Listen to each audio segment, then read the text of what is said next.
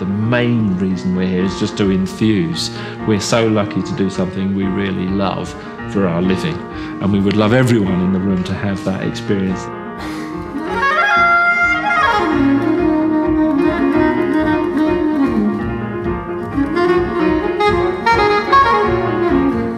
It's always lovely, coming and meeting young people.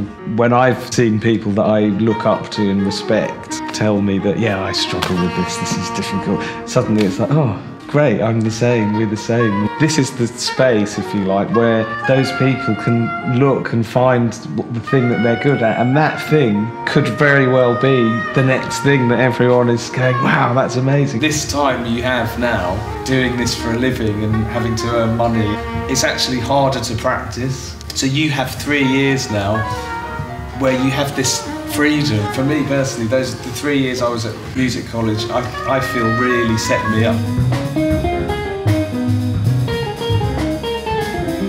Other things we covered in today's workshop were other techniques that you can use to practice using this idea of a triangle with harmony, rhythm and melody, where you might like to try different ones at the top, so you're focused more on rhythm for a little while, and melody and harmony are of course always there as supporting elements in this triangle, but you've got rhythm at the top. Does anyone want to come and play something?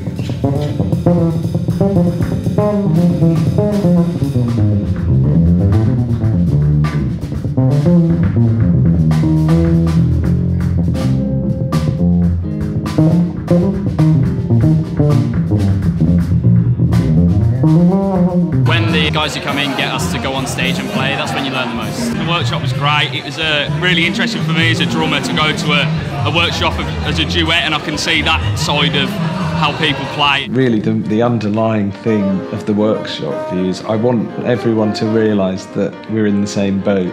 The only difference is that we've been doing it longer, so we may have learnt some things that people haven't yet learnt. Yeah, I found the workshop really good, really useful. Came out and practiced everything they told me to do. The more you go to these workshops as a developing student, the more confidence you have to ask the right kind of question. I thought the workshop was really insightful. Lots of great comments on how to practice, lots of things that I think actually that's a really great insight. I'm going to take that and use that for my own practice routine. And they'll realise, oh, that's all it ever is. It's just fun. Make it a journey with heart. If there's that kind of umbilical cord to that passion that first started you out and made you fall in love with this music, that will be your guiding force, because that's really the only reason to make music in the end. So that may as well remain your guiding force.